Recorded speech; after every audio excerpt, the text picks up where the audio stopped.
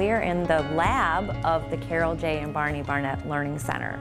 We had our ribbon cutting on October 8th, 2014, and it was a really exciting moment for us because it was the first time that we had redone our classrooms or done anything with our learning spaces since we opened in 1995. When we started designing the Carol J. and Barney Barnett Learning Center, we started thinking about what are our goals, and we wanted the students that came to the Learning Center to feel like they were participating in something completely unique.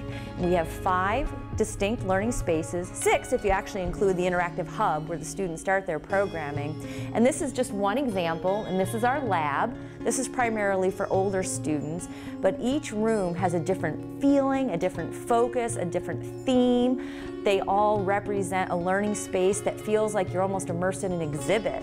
This will be our first summer where our campers get to come and be part of this immersive experience in the Learning Center. So we run camps from pre-K, 3- and 4-year-olds, all the way up into age 18, believe it or not. We have a dive camp for high school students. So students come on site and they do dissections, they do crafts, they view our galleries, they do lots of different things. One of the really unique things about our program is we have travel camps for grades 4 through 8. And those students come and spend a little bit of time here, but then we get them out into the environment. So they spend the week going around and looking at springs, going to the beach, doing all kinds of fun things. So we have students here on site in the Learning Center doing all kinds of fun camp stuff, and then we have kids out in the community really experiencing all the wonderful things that Florida has to offer. But over the last 20 years, we've really grown and expanded to reach all different kinds of audiences. Actually, even before the Florida Aquarium opened in 1995, there were educators out in the community doing outreach programs. So education's been a part of our mission even before we opened the doors. So from the very beginning, we've been doing teacher workshops, we've been doing classroom programs. When school groups go on field trips, they might spend some time with an instructor, maybe doing a squid dissection or learning a little bit about some of the animals we have on our pathway. So each one of our Learning Center spaces is equipped with this 70-inch Mondo pad, and essentially what this is a giant tablet device. It can do anything a computer or an interactive touchpad can do. And one of the things we love to do are squid dissections.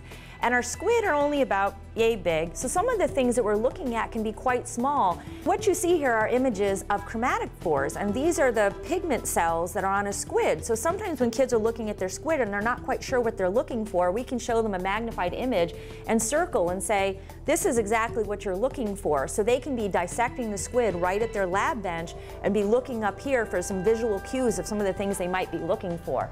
For example, when we actually start talking about the squid beak, unless you're talking about the giant Architeuthis squid, our squid, again, being about this big, you might not quite know what you're looking for. And when you see an image like this and we're able to come and say, look, this is what you're looking for, and this is what it looks like magnified, kids can really see and explore their squid with their hands and also with their eyes. So it's one of the really neat things that we've been doing. So what I'd like to do is take us into the coastal room so we can take a look at some other immersive activities that we do here. So welcome to the Florida Coastal Room. One of the things I'm going to be showing you is an experience that students in here have meeting some of our live invertebrates, such as our pencil urchin right here, which is one of my favorites because a lot of times when you look at it, you don't even really think about it as being a real living animal. And one of the really fascinating things about the animal world is that over 97% of the animals out there are animals just like this, invertebrates, no backbone or spine. We're part of the 3%, all the vertebrates, and those are the animals we're most familiar with. But this little critter here, the pencil urchin, is really cool because it doesn't even have a brain, and yet somehow it knows how to eat. It's got a mouth here on the underside.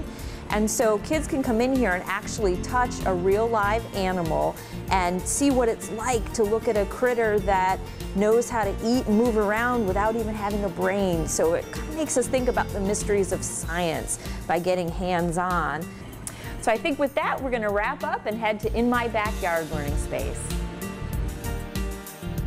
So we are in a room called In My Backyard, and we designed it to look like you're literally in your backyard. So this room was designed with early learners involved, even everything down to the little chairs. We kept all the needs of early childhood learners in mind. So we made it very welcoming, immersive. When the kids come in, they see lots of color, but they also see things that are very familiar, things they literally might see in their very backyard. And most of the program that goes on in this room focuses on Florida habitats and the things that kids can become familiar with. Because we've learned through research and working with scientists that have become wonderful environmentalists, most kids get excited about nature through the things that they see every day in their own backyard, and it's only later in life that they start to explore the Galapagos Islands or the Marianas Trench. And they really start to build a foundation of what is nature, and what are all the things that are around us, and what do things really need to thrive. And I'm very excited to say that we actually have a special guest with us here today named Tango. Hi Tango, come on out.